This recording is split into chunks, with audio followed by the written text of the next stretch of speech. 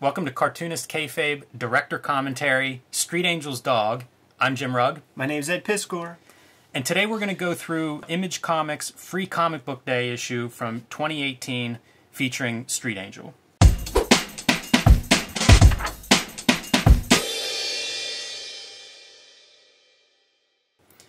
This story, to give a little bit of background, when I started doing Street Angel comics for Image, the first idea I had was the concept of this story, and I actually wrote and drew a version of it, wrote it with partner Brian Maruca, and whenever I would finish stories, I would do some kind of a print so I could see them as a hard copy. So this was an edition that I made of 10. I just ran it off at like Office Max, but this is the first iteration, and you'll see it's very traditional, black and white, inked with, brushes and pens like I normally would do, and some very similar pieces that made it into the revised version that I did 2 years later, but then also some very big differences. And we'll get into those as we go through, but this is just kind of a quick view of how much this thing changed and a little example of how it changed in terms of color. So this is a color ash can that I made, and you can see very different approach to color and even the art. Even the pages that are most similar. I might follow along with this one, and sure. Whenever a big difference pops up, like we'll call it out, and I'll ask you potentially why the change or whatever. Sounds good. Let's start with the cover. So I love this cover. One thing that I did with this comic, I got an email when I was in Denmark about doing the Free Comic Book Day issue, and I every year would ask Eric Stevenson to give me a Free Comic Book Day issue, because I know it's a big readership. I love putting comics in front of new readers, and I think Free Comic Book Day does that. So I got the email from Image Comics that I could have a Free Comic Book Day issue, but the turnaround was pretty fast. I had just gotten an iPad and an Apple Pencil, and was starting to draw on it and trying to learn that a little bit. And I wanted to do an all-digital comic. I had been coloring digitally. I thought the iPad was a pretty impressive tool. So this was kind of like an opportunity, a little bit faster than I planned, but this was a chance to like give it a shot. And basically I had like a week where I would experiment, start working on the iPad and see if I thought, okay, this will work. Because I didn't have enough time that if it didn't work, that I had like 2 months to produce this book.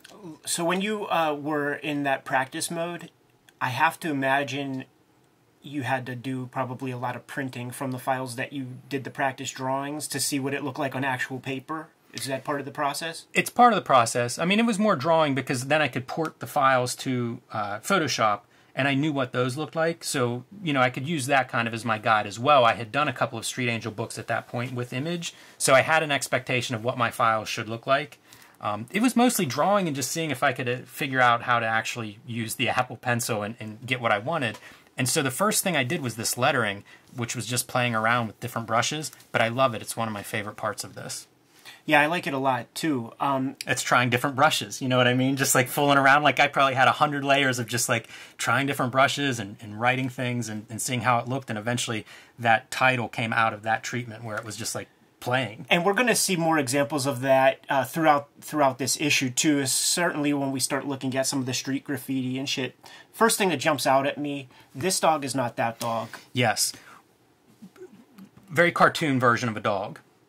That is something I thought about whenever I did this original version. I had pages and pages of drawing dogs, looking at cartoon dogs, looking at real dogs, and we went with a more realistic dog. But eventually, whenever it was time to redo this story, that was the last decision we made before I started drawing it. And it was like, let's try the cartoon dog. Let's go for it. In my head, I'd been kind of thinking about it ever since I did this first run like a year before. And I'm very happy to go with the cartoon dog. It was an idea I had from the beginning and didn't have the nerve to do it on the first one, but did do it on the second one. So the color palette here, did you use was it like watercolor brushes in Procreate?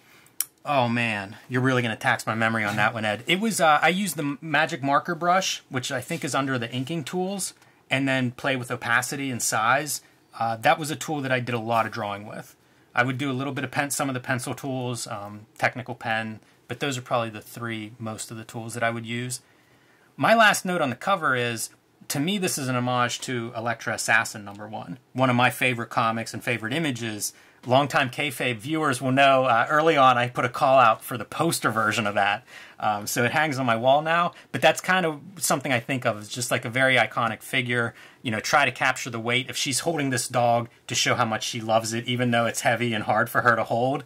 And then the usual ninja weapons to fill out her character and signs of maybe a ninja star from a previous battle and possibly some blood from the wheels of the skateboard. You have the weight of the character, like how the weight's distributed on this hip. Like you have that done really well. Like, did you look at something, or you just, you know, you have your drawing chops down? Did your wife pose for that? She did not. I'm sure I Googled people holding a baby, like young girls holding a baby, because you do that, you know, like you've seen this pose. Totally. Anytime somebody's carrying a baby, especially for a while, and it starts to feel a little heavy.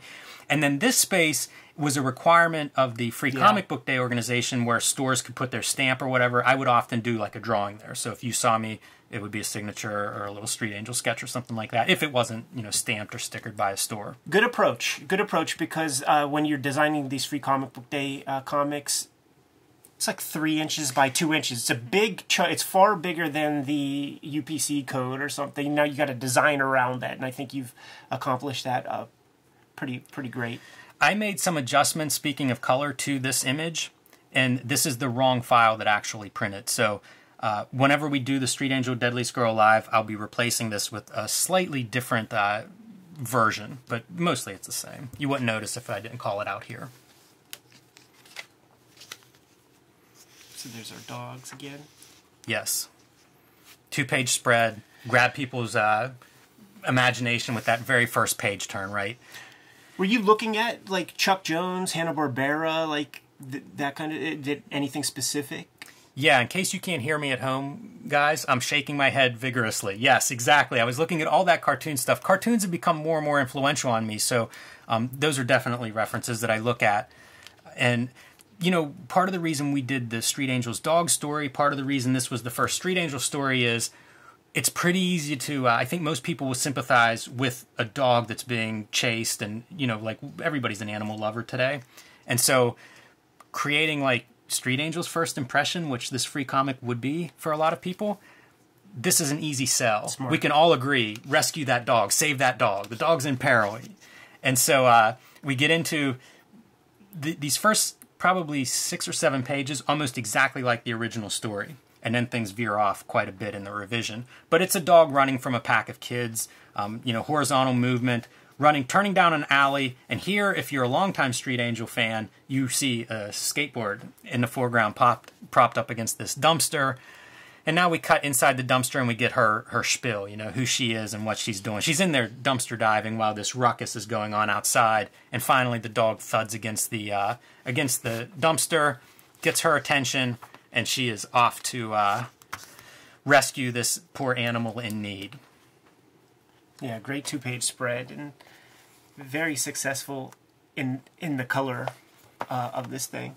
And this is like sort of what I was saying, like I could tell, man, you were testing some brushes out, and to great effect. Like no 2 graffiti pieces of writing should look the same, and you've always excelled at that. Yeah, it's very fun painting and working in color, and one of the great things with the iPad is you're doing both. Like you're drawing, but you're going back and forth between working in color and working in line, and you know, fleshing that stuff out, which is pretty nice. It's a very organic way to work if you're doing everything. Also, might I say, really fun character designs for the little gang of hooligans here. Thanks. Yeah, Warriors. I wear Warriors on my sleeve as an influence. So anytime I have a chance to have like the colorful group, it's always something that's in my head. And then this is a thing I designed basically for digital readers. Is if you look at this guy's nose right here, the exact same spot is the point of impact. So you have like all of these lines, the fist and the nose, all converging in one spot. If you're reading this digitally, you're basically just screen refresh. So it's and I made an animated GIF online for this of impact point. So super zoom, sound effects, half gutter, half sound effect, and then all motion. Genius. And you can see the prototype. Again, these are the ones that stuck. These are the ideas that I was happy with from the beginning. So you would take this in and then just trace it over in Procreate, or did you use the pen and ink image here? I did not use a pen and ink image. I'm trying to think if I even brought any of this stuff in. I probably did bring this in as an under level. I can't remember specifically, but I tend to... I don't always do that. Like often if I have a sketch or if I have a reference, then I'll draw it fresh, even though in this case I may have done it because it is very precise with lining up between two spreads. Also super smart to take the lettering out of here, man, because this makes it lingers a little bit longer than I would want for something. Like, it's like, boom, crack this fucker's nose, let's keep rocking. Yes. Aftermath. So, jump out, punch him, he falls down, they take off running, they are just a bunch of kids. And we're going to see their reaction to Street Angel 2. You know, like, this was very much trying to build this character. And one of the changes that we're going to start to get into, I realized this is the dog's story. This is not Street Angel's story. This is a lost dog who's in trouble, and she's like a Batman or something that shows up to kind of like save this dog, help it out. But this becomes the dog's story more than it's Street Angel's story. She's almost a supporting character in this version as opposed to the original draft. And I think that works better. You want to show? We can show, like, here's one variation. This bottom panel, you know, you can see that the main action is the same, but now we're doing a longer shot. And this whole page is different. Yeah, so this is the difference for the dog characterization. You know, in the original, the dog's super excited and back on its feet. Not so. This is a traumatized dog that was in a lot of trouble before Street Angel showed up to save it. Has a broken paw. So, cut to this church. Again, if you're a longtime reader, you may recognize this church from Street Angel Princess of Poverty, issue number 3. This is a church that is in Sharpsburg, which is a couple of neighborhoods from where I live. And it's just beautiful. I've drawn it, I've photographed it, and I've put it in Street Angel twice now. So she goes to the church where she finds help for the dog's paw. And then, of course, they're back at it. Pretty much this is just Jessie's typical day, right? Looking for food and survival. And now she has a companion with her. She finds a bag of clothes. They play dress up a little bit. Get into tug of war over he's a little more successful at panhandling than she is. So, of course, she can't let that doesn't sit well with her. I have questions about the palette. Like, when you were designing the colors, like, how did you make sense of them? Like, how did you keep them on hand? Were you able to create palettes, like, in the program you used, or were you basically just eyeballing along the way? I do palettes now. Yeah. I think when I did this one, I think I was probably eyeballing. You know, so I would find colors that I like her coat is something that's consistent through several pages, and I would just sample that, you know, to keep that alive. And then this is probably where I started to then make my palettes, where it's like, quit sampling every time and just make that a color, which is easy to do in Procreate. So that's probably something that came about somewhere in the middle of this book. When the thing is in print, colors often change a lot. So if we get to a page where there's like, I would have done this differently, or vice versa. Yes. I really like this color. Like, you should call that out just for my own edification. Yeah, I definitely will. And, you know, talking about color and value, we go from this like dark scene to a light scene. Yeah. Like she's delighted to have this dog in her life. Almost from the get-go, it gives her this sidekick. It's Batman and Robin for her, you know. She's got a friend now to be with her, and so I did want the palette to bring that up. You know, she's thrilled by this dog. So we have sequences of trying to establish this rapport between the two, which is very different than the original draft. Nice thing of making a detailed draft is that then you can kind of like see what would you do differently, right? This was an early scene, or this is from the early draft, where she is with the dog. They're still looking for food, but it's handled much differently. Here they're at a donut shop and there are police in the front. She's weary of police, so she sneaks around to get back behind them into the dumpster, the alley behind the donut shop where she often finds the best leftovers and stuff. When she comes back around, the dog's the opposite, complete opposite of her. This was an okay, fun scene, but it didn't quite nail the idea of, like, these guys are friends, they're having fun, they're bonding. You know, this is a day of adventure. So it's replaced here with her trying to make up to the dog and show the dog a good time, and what can she do now that she has a friend out on the road. The dog's still very catatonic throughout all of this. You know, we see just eyes wide open. Some of the stuff that she thinks is fun, like taking it on a down the hill in a shopping cart. the dog doesn't think is very fun. The dog's terrible whenever she gets into her street angel fights with ninjas and stuff. The dog's just running away. More dress up, you know, maybe if she dresses the part, she'll be a little bit tougher. Doesn't exactly work that way, but happy accident. This is your cartoon, right? Running away, runs into a monster, street angel's thrilled. Just looking at this draft, what's real fun is we're starting to see cartoony dogs. So you started to go to that place. Here's what the pup looked like at the beginning of the story, and then you started to solidify how this pup should be treated, and then we get this iteration here, which there's a lot of thinking going on in this document here.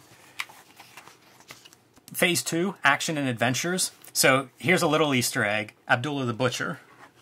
That's awesome. You have the classic, you know, thinking of classic things for a cartoon dog to do.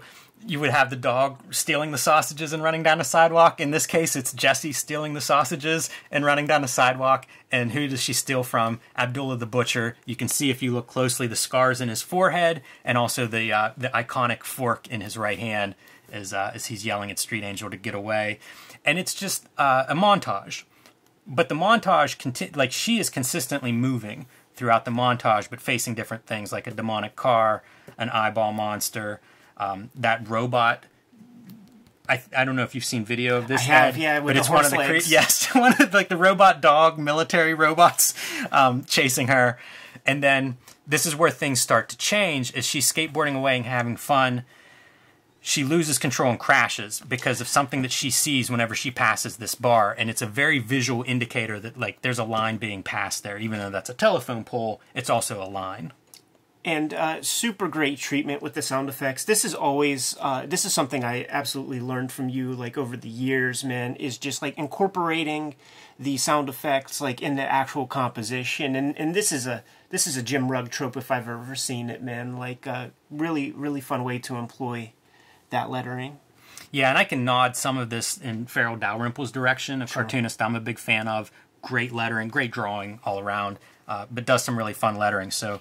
Yeah, I never remember where I pick things up or get ideas from and who does what first, but he's definitely somebody who I've looked at for lettering info. And now you see the things have changed. Like, they go from having this great day of adventure to a broken skateboard, broken faces, broken sidewalk. It's not good.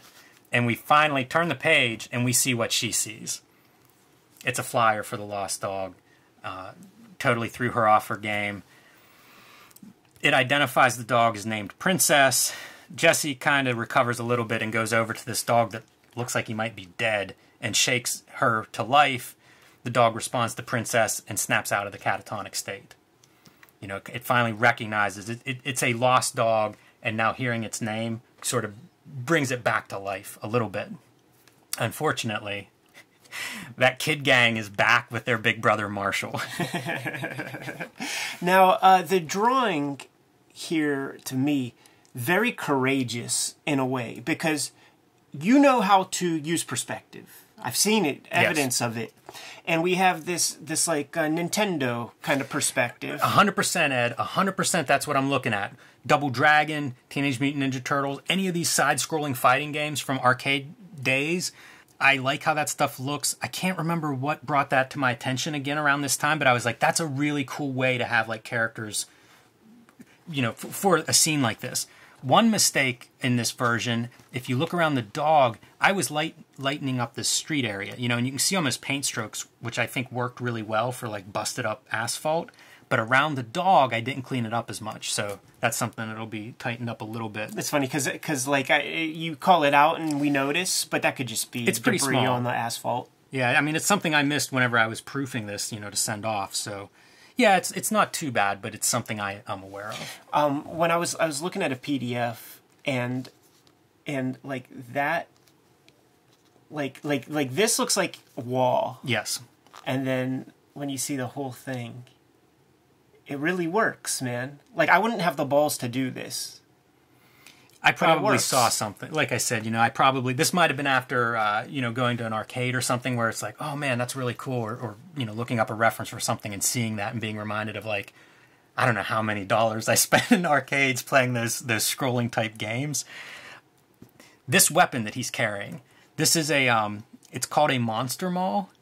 I grew up in a rural area splitting firewood. This is what I used. It is a mean, mean weapon. I cannot imagine. This is like a cross between an axe and a sledgehammer. It's one piece of cast steel, handle and head, all of it. It's probably 15 pounds or so. This is a weapon of just violence. And obviously he's kind of that road warrior type. Half one man gang, half road warrior. Heads up axe hole. I love it. Give total credit to Brian for that one. Breaking the panel. This is something when I was learning to make comics, you would see dynamic moments of like breaking a panel, and always with caution of like, when do you do this? Don't do it too much. It's got to make sense. It should read well. So kind of a directional device, I thought, with the triangle of the axe going over his head, and then taking color out of him. It's yellow as he's running away. He recognizes her. He's older. He's been around. He's had some battles on the street. And whenever he realizes it's Street Angel, he wants no parts of her. So again, trying to build that character. If you're new to this character, it's like, oh, she has some kind of reputation that scared this big tough guy away. The title, Street Angel, to me, feels like a really good like exploitation movie kind of title. And this composition right here feels like it could be like a movie one sheet or something. It's very striking, super graphic. I like the 3-color approach. I try really hard to think of my panels that way, again from cartoonists that I see, and sometimes cartoonists will draw single panels. Jordan Crane has done that a bunch, Chester Brown, and when you see it and they look good, it's like, all right, man, make your panels, think about them both as a page but also as individual compositions. So he runs away, leaving his monster maul up in the air, and of course it falls on poor Mohawk's crotch. That was a fun sequence. That this one has some parallels to the original, and you can see some of the choices, little storytelling moments, trying to have him recognize, trying to depict his mood change. From being like, you're gonna get it now, to like, uh-oh. No crotch shot. That's something that comes in the second version. So like just little bits of like, hey, this would be funnier. This is not written, this was drawn, and I was like, oh yeah, of course, have the hammer fall on him. Now, this is something that we've talked about in conversation, something you brought up before, and I've never really had, like, you got like a degree in design or some shit, right? So like you were telling me about like when you, like some sort of like rule of threes when it came to color or like... Rule of three is in almost everything. If you're going to repeat, color in a design, you put it on there 3 times. Yeah. I've just never heard that. I mean, of course, the rule of threes in general, but like, I just notice it right there, even though there's a little there. But like, 3 big blotches of yellow, and then a very static. We're kind of back to the status quo now, dealing with what we started with in the beginning of that scene. And in case you forgot it, there's the reminder, show the flyer again. So it's back to reality, and poor Jesse has to do what's do the right thing. Yeah. So we cut to Twilight now. So again, scene change. You see the backgrounds of the panels change. Try to differentiate them from what happened before. Create some sense of different time period, and of course Twilight. And you're clearly working in spreads. Yes, throughout this whole book. Yeah, definitely. This gradation in the background is pretty steady the whole way down. So like you have yellow clear at the base, but it goes all the way through as the background for this page. This one is relatively similar to the original. There were some ideas I really liked, and as they're getting closer, I'll tell you one change. I actually love this lighting on her. But one change is the dog is walking. And in the new version, she's constantly carrying that dog. That dog really is like her baby, her best friend. And I think that's a characterization difference between the original and the new one. But as they get closer, the dog starts squirming because it's recognizing its neighborhood. It's getting close to home. The whole time she's telling it, you don't have to go. I don't know what you ran away from. Really projecting perhaps onto the dog. But the dog gets down excited and takes off, and her following. No skateboard anymore. Also something that she lost. This is a tough issue for poor Jesse. They get home. The dad and the daughter. We thought about making this Belle, and this being Belle is one of her friends from other stories, and we thought about making this character Belle, and this would be like how they first met. but for different reasons chose not to, you know. This is a gorgeous panel. Thank you. And I can't imagine, like, did this take a little effort? Probably. Yeah, like, it looks like that was worked on, like, because it's so beautiful. It doesn't look overly labored. I'm just saying it looks kind of perfect, and I don't know if you could get that right on one shot. I probably didn't get it right on one shot, but Ed, I'm sure you've had this. Like, whenever you're doing sketches, you'll get a sketch will sort of get nailed, almost accidentally, right? Yeah. You're trying to figure something out, and then you look back, or you take a minute, and when you come back to it, it's like, that's it. That's the right one. And it's almost accidental. It's why we do sketches and roughs and layouts and stuff. And so you see the spotlight's on them. That's where all the light is, and she's off to the side. I mean, well, here it is. Like, there it is. It worked out the first time. Like, yeah, much better in the second one. Much more life. They're paying attention to the dog. When they look up, she's gone. And so's his sandwich. So her payment for returning the dog, her reward is that sandwich, I suppose. just a half a sandwich, too. Yeah, and even missing one bite. But she's been looking for food throughout the issue, so at least she gets a little bit of something.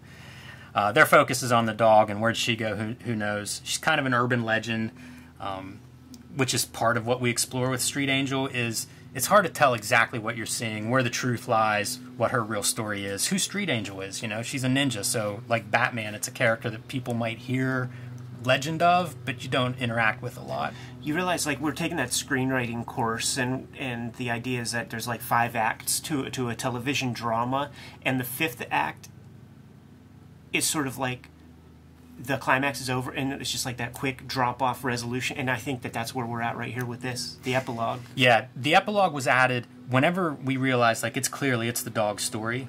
That's how this epilogue came to be, where it's like, well, let's see the dog back in its element, home, happy, you know, safe, back where it belongs, and you see the dog's kind of playing a little bit with that collar, and you know, she had a tough adventure out there, and she's feeling that toughness a little bit until her friend comes in and snaps her out of it. And then that's the end of the comic, but it's not the end of the comic book. This was a one-pager just giving more information. I think that's pretty normal if you're going to hopefully get in front of some new people. Here's some background on the character, and it talks about that idea of, like, who is she? Is she even human? She's this urban legend. Fooling around with Love Street Angel work, and you get more listing, like what other Street Angel exists, little bios for who we are, what we've read lately, follow. Pretty normal stuff. The only standout is this is magenta 100%. So you have white, which is just the uncoded paper, and then you have magenta, which means you can back the type out. This is a little bit of a technical thing, but if you're doing 4-color printing and you're reversing type, if there's any slippage on the printing, that can kind of muddy up your type and make it a little bit harder to read. If it's negative, it's backed out like that. By doing one color, you have no chance of that slipping. Genius. And also, it's like a spot color. You know, you get a real nice concentration. And for the printing nerds out there, I think it shows up a little bit. You can see where the ruler, you know, like this is a little bit lighter. It's not an even coat. That's the cost of doing business. Some of them, I'm sure, are perfect. Some may be overprinted. But this is what happens. You know, you do a big print run, and ink gets thin, and different things happen. Yeah, it's not even visible. It's not visible from where I'm sitting, and you can't quite see it on the cam, I don't think. Yeah, well, take my word for it. This was something when I was doing Aphrodisiac that I would go to lengths to try to make like uneven coverage for ink and stuff. Advertisement for Ninja Tech, which at this point has been published. Image had a couple of ads that they would run. A nice big Street Angel ad with a glowing endorsement from Brian K. Vaughan, Paper Girls, and Saga writer. He's a Kayfaber. He's cool. Street Angel Volume 1, he has a letter in it. So Brian K. Vaughan and I have kind of corresponded a little bit for a while, and a big fan of him, obviously. This is going to be the cover of the trade, right? Yeah, this started out as just a promotional image, and it just kept getting good feedback from shop owners, from fans, from friends of mine, and so it's kind of evolved, and this is what the cover is based on. There's a little bit of changes and some updating, but ostensibly this is the cover for Street Angel Deadliest Girl Alive. Some of the typography is different, but yeah. And it's very organic, the development of that. By popular demand, as they say, Ed. Dig. And Street Angel Goes to Juvie, the other hardcover that I released this year. Released it right around the time of the Free Comic Book Day event. So smart move.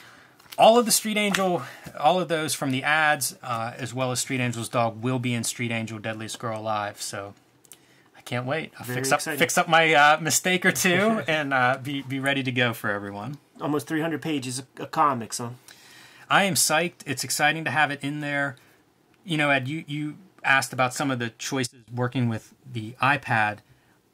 It's color. You know, it's really part of the reason that I gravitated toward using the iPad was for the color and being able to work color, line, drawing all at one time. Almost like painting, even though obviously it's digital, but you do get to compose all of those elements together, which was really fun. And in a lot of ways, technically, I look at the Street Angel series as my color book. You know, this is where I got to do whatever color ideas I had, and they're all going to be in that collection. And I think it's going to look great on a flip through. And compared to the way a lot of comic books look, I'm trying my best to kind of really capitalize on the characteristics I love in superhero comics I grew up reading, which was bright colors, and they're definitely on display in this one. Yeah, well, listen, man, this was super fun. I would like to go through other works of ours and continue these kind of commentary tracks, man, give that sort of insight, if not for our own ego's sake, to perhaps inspire some other cartoonists we know who are out there who might get a bug up their bum to do the same thing, man. When I first got a DVD player, my favorite thing were director commentaries, so I'm surprised there's not more of this with comics. You're right, Ed. We'll set it off. More for us, and hopefully more of the comics we love. Some of those cartoonists will get active. Should we get out of here? Let's do it. All right, guys. Like, subscribe, and follow the YouTube channel. Hit the bell icon. We'll notify you whenever we put new videos available. You can find Cartoonist Kayfabe merchandise at our spread shop. There's a link below the video to that. Hey, Jim, did you hear that door? I think your Street Angel book, it just got delivered. Give them their marching orders. Read more comics.